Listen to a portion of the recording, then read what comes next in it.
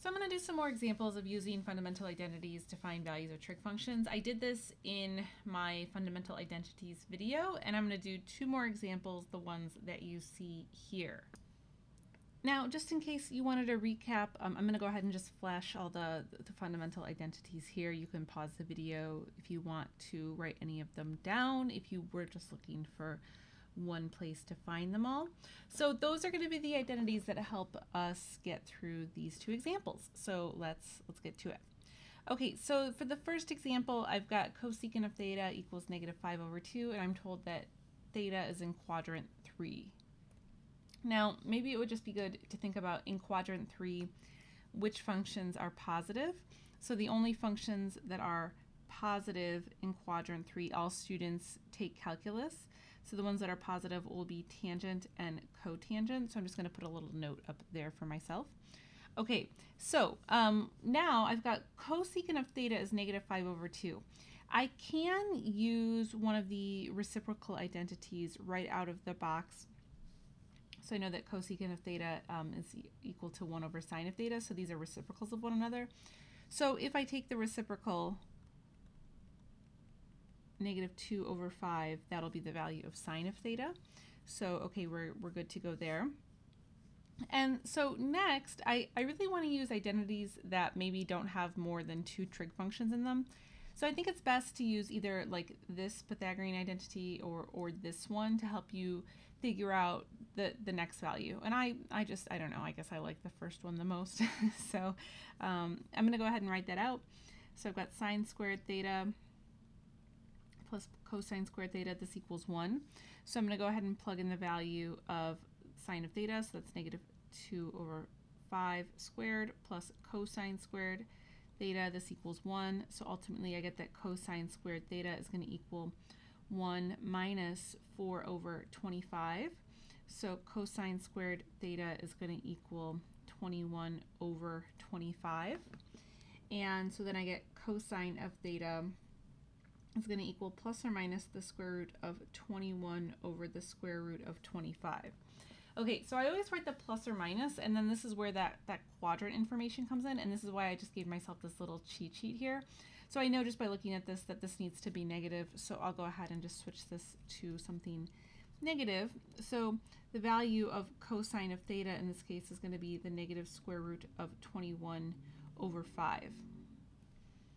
Okay, so let's clear a little space here and then keep going. So now that I know the value of cosine of theta, then I also get for free, or not for free, but I know that it's one of my reciprocal identities. So the value of secant of theta is going to be 1/cosine of theta. So now I can just take the reciprocal, so this will be -5 over the square root of 21. I do need to rationalize, so this will be -5 square root of 21/21. So now I've got the value of secant theta. So now we've just got to find the value of tangent. Okay, so for finding the value of tangent, so now you have options. You can use a quotient identity, you can use Pythagorean identities, you can use whatever you want. Let's see, why don't I just use one of the quotient identities, because I think in the first video I did not use that one, so I'll just show you that it can be done. So here's the value of sine of theta, -2/5, and then I need to put that over the value of cosine of theta.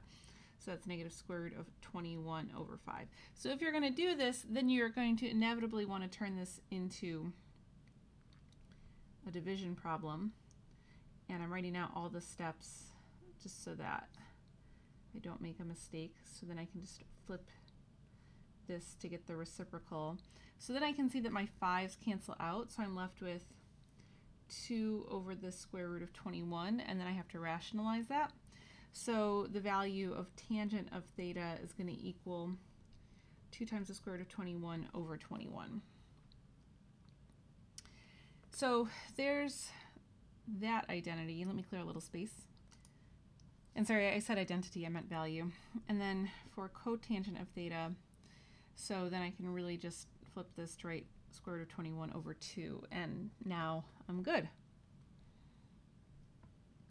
Okay, so moving on to B here. So I've got secant of theta equals 7/2. And I've got tangent of theta is less than 0. Okay, so this tells you that tangent of theta is negative, right? So in what quadrants is tangent of theta negative, but secant of theta positive? So I need the quadrant where tangent of theta is negative and secant of theta is positive, because this is a positive value. Okay, so all students take calculus. So you might want to remember, so if secant of theta is positive, then that would mean that also cosine of theta would be positive, right? So those go hand in hand. So where cosine is positive but tangent is negative, all students take calculus. That would be where in the fourth quadrant, cosine is the only function that's negative and tangent is cosine of theta is the only trig function and secant theta that are positive in quadrant 4, and tangent of theta would be negative. So I'm going to write here, this is quadrant 4, so cosine and secant are positive. So I've got those little notes there for myself. Okay, so now we can go forward with this. So I can, of course, pretty quickly figure out what cosine of theta is, because I'm just going to use my good old reciprocal identity. So I can literally just take the reciprocal. Secant of theta and cosine of theta, those are reciprocals of one another. So I can rewrite this as 2/7, no problem. And then you guys know me. I just like to stay very consistent when I'm setting these up, quite honestly. So I like using this identity just because I'm a creature of habit. So I've got sine of squared theta plus cosine squared theta equals 1. So then I can plug in that value of cosine squared. So I have sine squared theta plus 2/7 squared equals 1. So I get sine squared theta is going to equal 1 minus 4/49. So I have sine squared theta is going to equal, let's see, 45/49. So then I'll have that sine of theta is equal to plus or minus the square root of 45 over the square root of 49. And so now I have to remember we are in quadrant 4, so only cosine and secant are positive. Therefore, this will be negative. So I will just change this to a negative.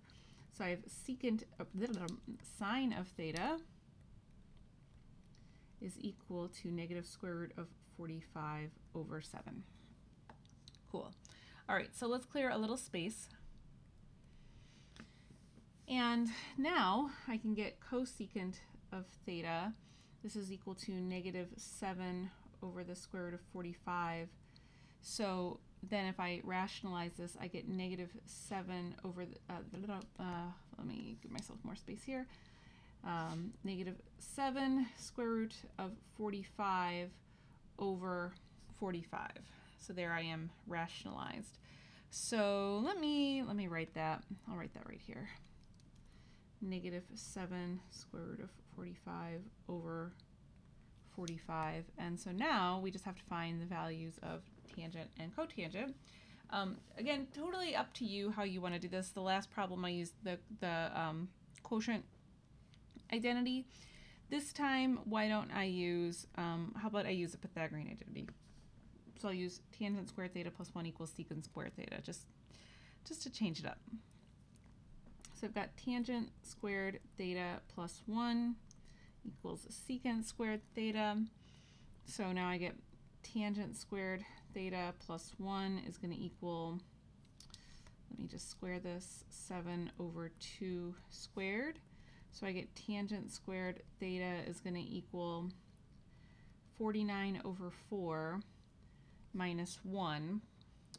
Therefore, tangent of theta, let's see, I'll say tangent squared theta equals 45/4. So tangent of theta is going to equal plus or minus the square root of 45/4, square root of 4.